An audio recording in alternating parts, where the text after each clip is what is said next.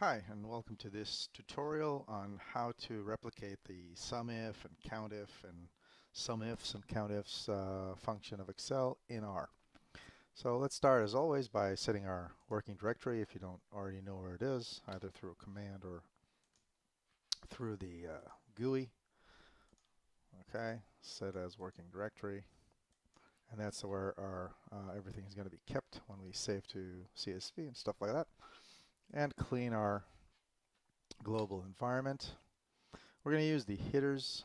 It's a baseball data set, so let's load the ISLR library where it's coming from, and also the dplyr library, so we can see how it's done with the dplyr commands. Let's have a look at hitters. It's basically a large data set of major league hitters and all kinds of stats about their performance. So how many times they've been to the plate to bat, how many hits they got, how many home runs batted in, and et cetera, et cetera. Not very interesting for the purpose of the exercise. So we're only going to focus on a couple of these. Let's open this up in Excel. So I'm going to write CSV, the hitters data set, into a hitters.csv file. And let's open it in Excel.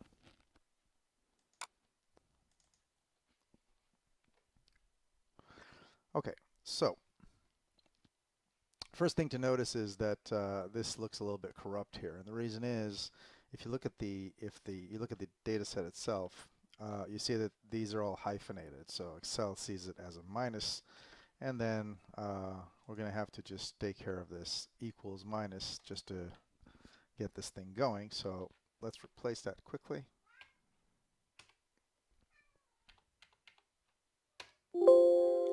And now we're ready to go.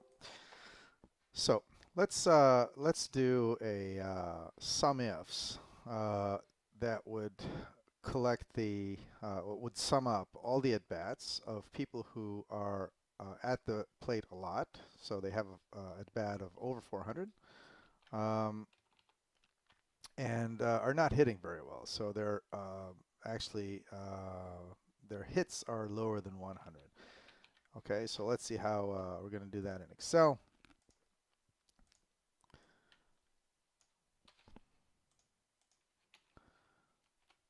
Okay, so we're summing up the at-bats for all the at-bats which are larger than 400 and all the hits which are smaller than 100, and we also want to do the same for hits, so let's sum up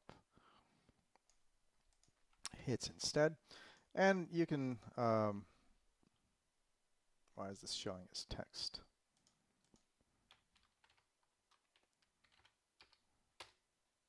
Okay, and you can check out, for example, how what's their batting average. So in this case, .226. Not very good, I guess, in baseball terms, but that's beside the point. And let's see how to recreate that in R.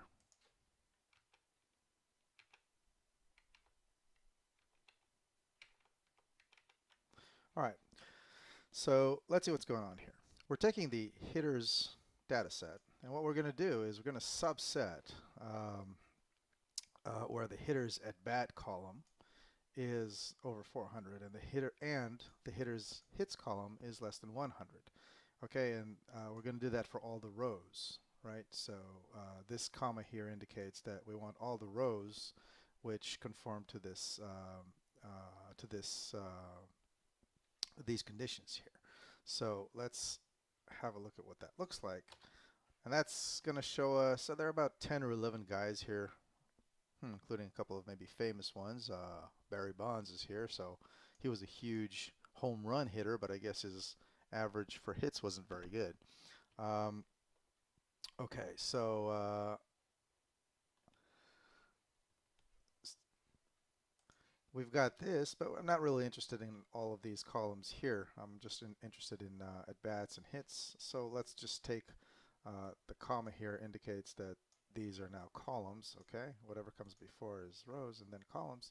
So I'm taking columns 1 and 2. And then let's have a look at that. And I'm going to put this little data frame into an object called bad hitters. It's not necessarily bad hitters, but I'm just calling it like that. Okay, and you can have a look at it here. And so now if we want to sum the columns here, okay, the at bat and the hits columns, what we have effectively done is do the same thing as the sumif in Excel. So if I sum up the first column, I get 4167. Sum up the second column, 944, and you'll recall that these are the numbers that we got here. Okay, so, and of course you can do that with mean, you can do that with standard deviation, median, whatever function you fancy. Okay, now a neat thing that you can do in R, which is much harder to do in Excel, is to use an OR operator inside these sumifs. The reason it's hard to do in Excel is in Excel the function is built by default as an AND operator. Okay, so it's not going to be able to if you want to do an OR here, you have to use arrays, and it gets a lot more complicated.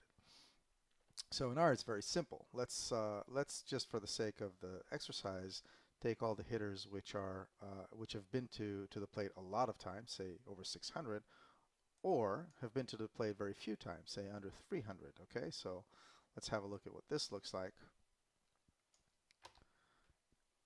And we're getting a few dozen a few dozen results here of players who have either been to the plate a lot or relatively few times. Okay, and again, let's just take the relevant columns and put that into a new object. I'm going to call it high-low hitters.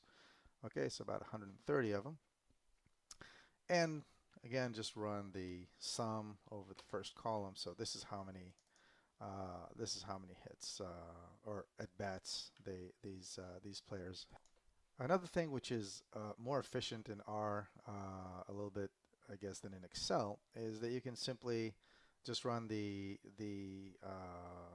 over several cells or several columns at a time. Okay, so if I just do call sums for these two columns, I'm going to get these together at once. I don't have to repeat the process. Same for call means and etc. Now for count is a little bit different. Recall, there's another post on this, another video. Recall that count in Excel is kind of clever. Okay, it knows to avoid or not to count the NAs and errors, whereas in R it's not like that. So you have to explicitly tell it to exclude these NAs, and then what you do is basically, since they are a vector, then you look at the length of the vector, and that's what the count actually does. So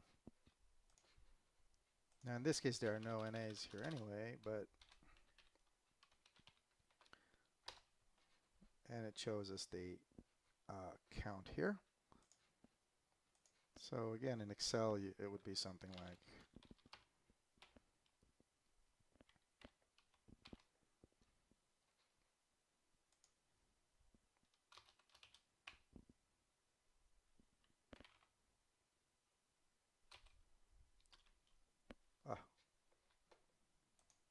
sorry about that.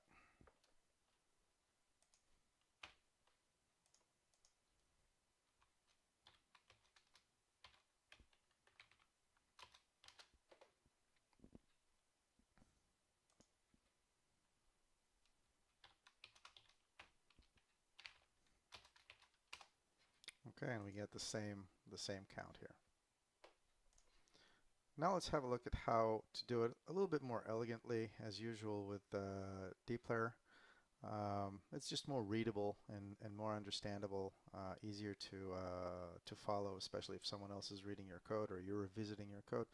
So you're taking hitters with a piping operator, and what we're doing is filtering at bat over 400, hits under 100, and then selecting the at bat and hits columns and summarizing using sum at bat and sum hits and calling it as these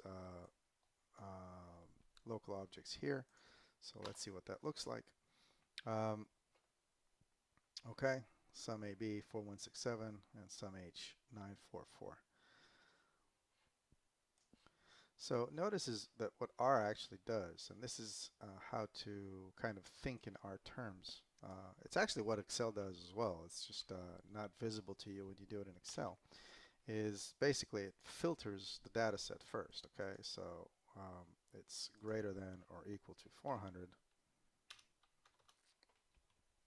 And here you are able to do the if you're going with the filtering route, you actually can do the OR operator here.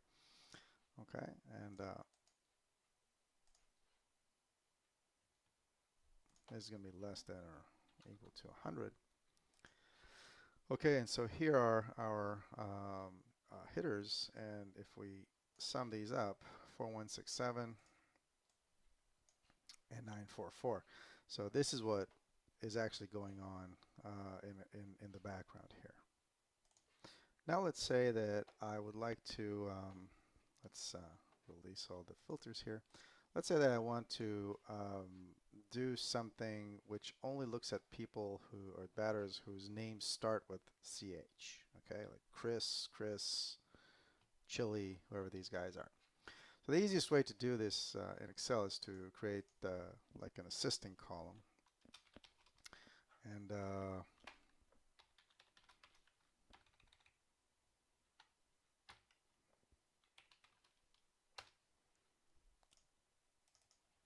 okay, and then let's run a sumif where it says CH. So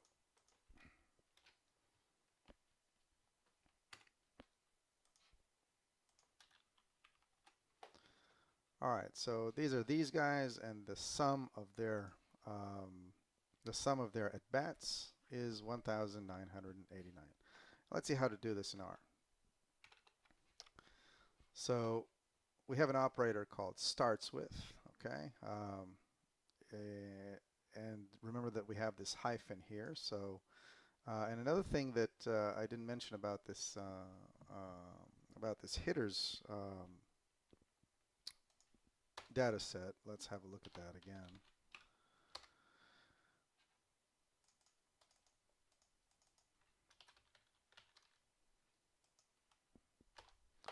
Okay, is that the names of the batters are actually not in a column. Okay, if we do hitters column number 1, what we get is the at bats. Okay, so to get the hitters names, we actually need to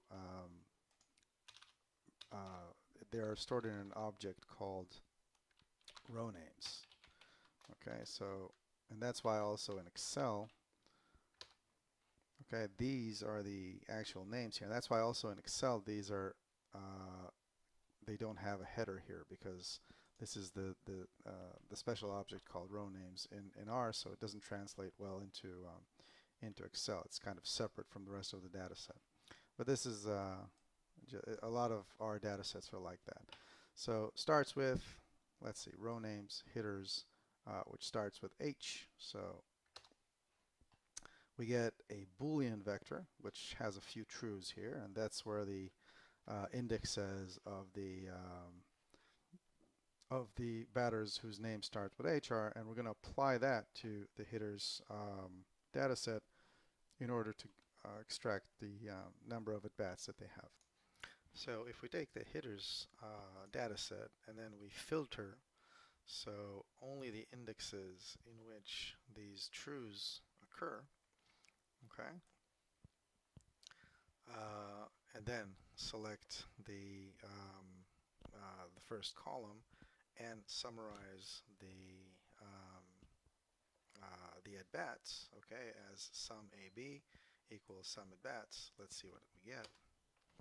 And it's the 19 or 1,989. And just to have a look at the base R, how that would look is, again, so start with row name hitters with hyphen CH. So we get the vector, the Boolean vector, and then you take hitters at bat and filter to only the rows which meet this criteria. and these are the numbers of the at-bats in those indexes, and then you sum these up and you get the 1,989. So I hope that's clear and not too confusing. Let me know if you have any comments, questions. I'd be very happy to hear from you.